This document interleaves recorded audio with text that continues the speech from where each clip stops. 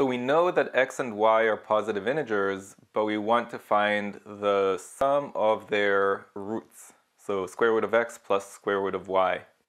Now statement 1 just tells us that the sum of x and y is 15, but remember we know that they're positive integers. So they could be 1 and 14, 2 and 13, 3 and 12, and so on.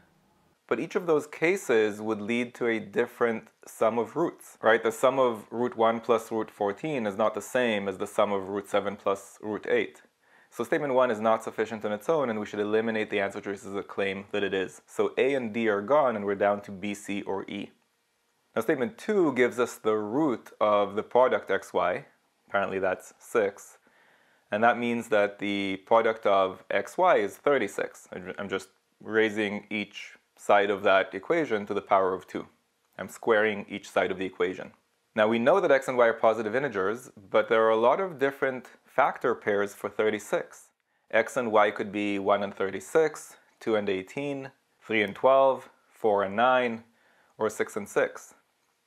And we're looking for the sum of their roots, but the root of 1 plus the root of 36 is not the same as the root of 6 plus the root of 6. So statement 2 is not sufficient on its own either, and we should eliminate B. Let's combine these statements right after the intro.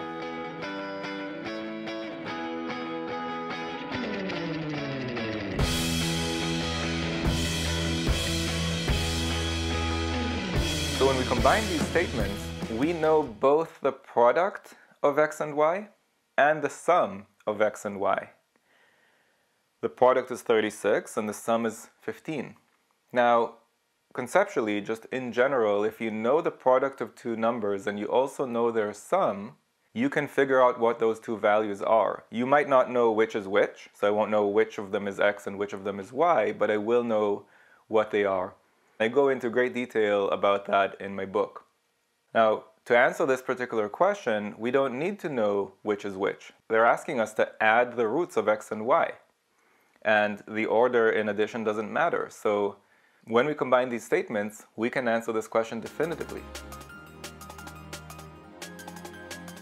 If you found this video useful, go to quantreasoning.com for a lot more where that came from.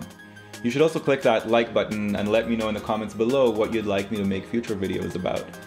And of course, if you haven't yet subscribed, go ahead and do that and click that bell below so you get notified about future videos. See you next time.